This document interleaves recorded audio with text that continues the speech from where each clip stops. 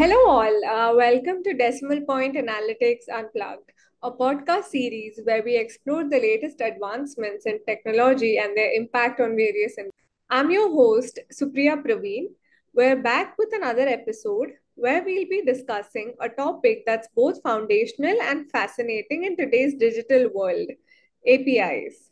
With me to explore this topic is our in house expert, Shubhendu Verma, who leads our API development and integration team. He brings 7 years of dedicated expertise in product development and innovation. Welcome, Shubhendu. Thank you, Supriya. It's great to be here. Let's kickstart. Uh, let's kick things off with the basics.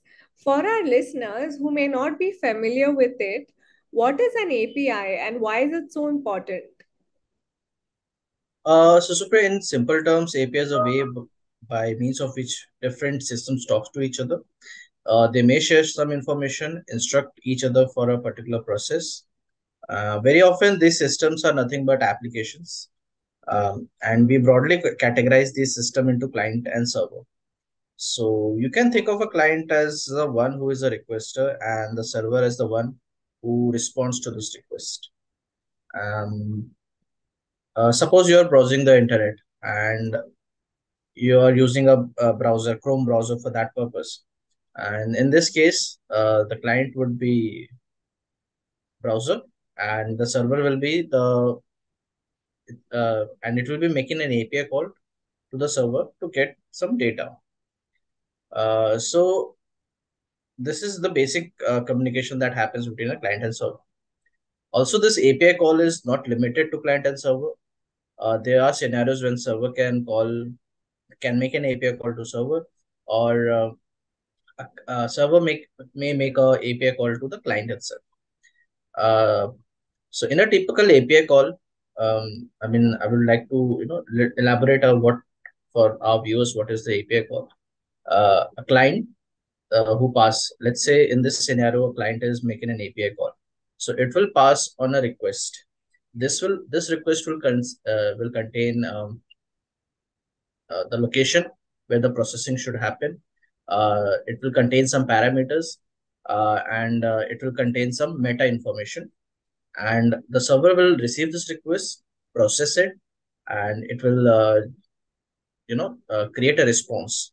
So the server again sends a response to the same location from where the request was raised, and it also includes a little bit of meta information about the response.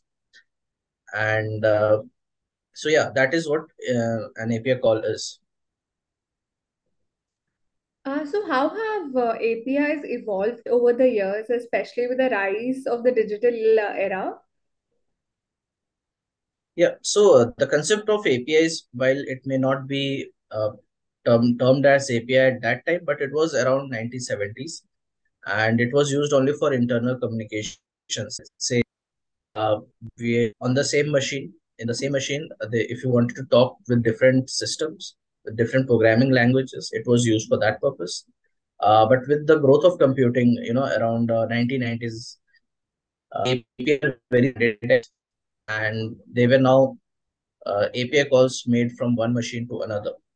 So with the explosion of internet, with the increase in web surfing around 2000, so these API became more public, and people, so everything contained an API call now. All the data that was processed, that came through API. So around 2010s, so the companies realized the value of APIs, and then they started adopting a API first design. Now API first design is something which is designing your software based on API. So based on API request, you will design your software, and this gave the whole team to integrate. It gave a chance for the teams to integrate faster, and it allowed for better scalability. So that was the next milestone of API.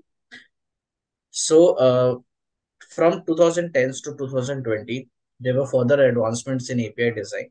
security, versioning standards, etc. And these included serverless APIs. In that serverless API, you did not require to provision your server. So you may not purchase a very heavy EC2 machines, a very costly EC2 machine to run your APIs.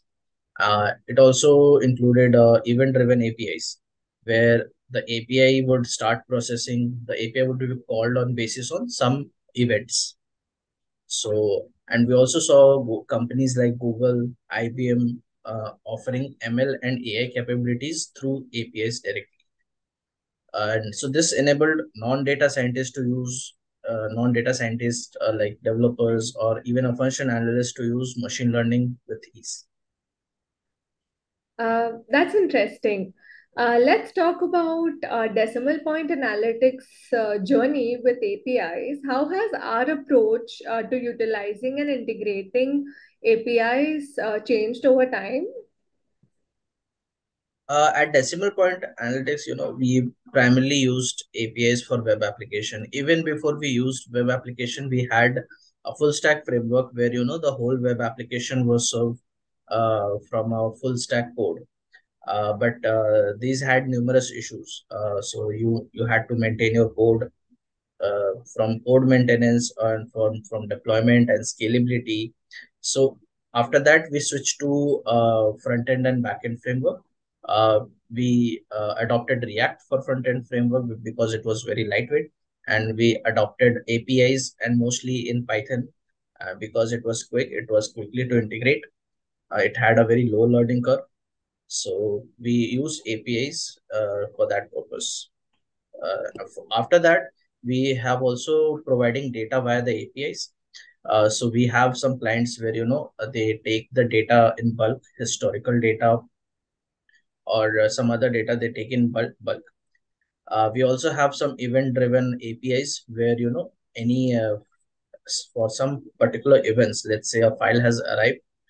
So for that particular event, some processing takes place, and we push the final data into the client's API.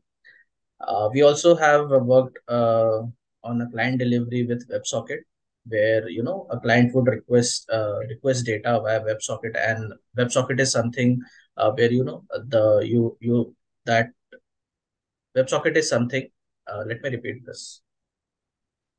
So Yeah. So we also have been delivering data with WebSocket. WebSocket is one technology where you can deliver the feeds real time. So this has been very influential, where we have to deliver the data to the client in real time. And we also have been consumers of API. So we have consumed APIs like SOAP. SOAP is a very traditional old API where it's a very bulk. It's very encrypted. It's very secure. So we have uh, consumed the SOAP APIs. We have also integrated third-party payment gateway into our applications, and they have provided us with a webhook call. So we have also consumed the webhook call over there. We also use APIs for our internal purposes. So let's say we have a very big application made of very small APIs. So we call them microservices, and we have implemented REST plus gRPC into this. I hope that is not technical, but so these are kinds of an API, REST and gRPC. But we haven't used this for our own purposes. And from a futures perspective, we are looking at GraphQL. GraphQL is a very rising need for applications where if you let's say you have a data storage. So if you want data from that, you don't want all the fields from it.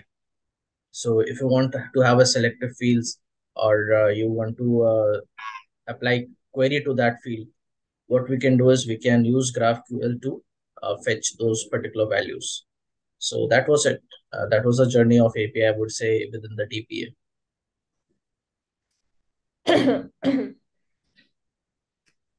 Thanks for sharing that, Shubhendu. For businesses who are looking to leverage APIs, what are some best practices they should keep in mind? according to you? Okay. So when you are building an API, when you are building an enterprise APIs, or whether it is for a small scale project, whether it is for a large scale projects, the first and foremost thing that comes to my mind is security. And security can be implemented in a lot of way. You may have encrypt. You can encrypt data in transit. So when data goes from client to server, it should be encrypted, or server to server, it should be encrypted. There should be a controlled access. So your API should not be um, accessible to everyone. Even those should be role controlled. So so let's say a person with role of admin, they should have access to certain APIs, and person with the role of member should not have access to those APIs. So security is the first and foremost thing. And next, you would want to do rate limiting.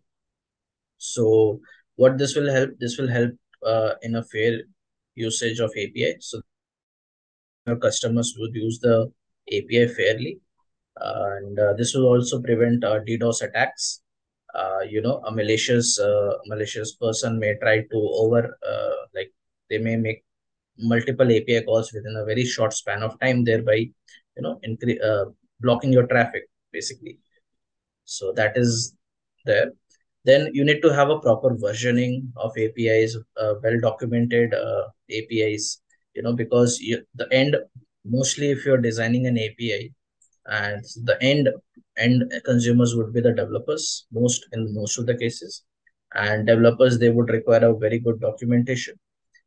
If you do versioning will make sure that if you have some unintended let's say results, so you may want to roll back to the previous versions. Again, you should monitor your API, monitor how much has been used, how much it's been used regularly, what are the response times of API, because if the response times are huge, you may lose interest from the developers, and the error rate should be very low. So I think these are the main consideration that one should take when they are designing an API. And that's interesting, Shubhendu. As we wrap up, could you give our listeners a sneak peek into the future of APIs, especially in the analytics domain? Yeah. So in future, the number of data sources and platform will grow. We are seeing so many products and SaaS based companies coming up, and we have so many databases, and so many connectors. So it would be become more complex to centralize these. The API will be designed to effortlessly pull data from various sources. It could be IoT, it could be social media, it could be even enterprise software, to provide a unified view. Second, I would say, uh, when you have lot of data, so you have varied data. So the connection of these data points will become very important. So this is where graph databases, we will use API to leverage graph databases. And also there is real-time analytics. So if you are a very crucial business operation, you would want to have real-time data processing and insights. So API will evolve to cater those needs. They will allow you to provide a on-the-fly analysis with the data. They can also add a visualization as well as actions and recommendations. So this will be is the most important thing, that APIs in the future will be even stronger.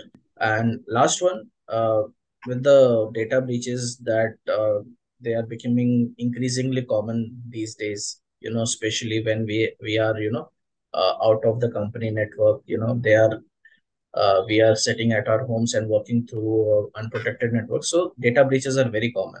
So I'm sure that API will place an even stronger emphasis on security, and we are looking at end-to-end encryption, even stronger enhanced authorization mechanisms, and stricter compliance on data protection regulations. So that's all that I see as the future of API. Shubhendu, thank you for shedding light on the world of API for us. It's been very insightful. Thank you, Supriya. Thank you. Thanks for having me. So, as we wrap up, to our listeners, thank you for joining us today.